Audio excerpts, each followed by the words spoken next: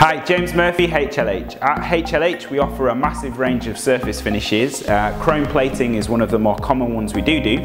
Chrome plating is where you electroplate a layer of chromium onto a part. You can either plate metal parts or plastic parts. On metal, it offers a layer of corrosion resistance and also makes the part very shiny. On plastic, it enables you to recreate the look of a metallic part. One potential downside to chrome plating is there's quite a high scrap rate, which means that you often have to rework or remake a part, which could add a little to your lead time.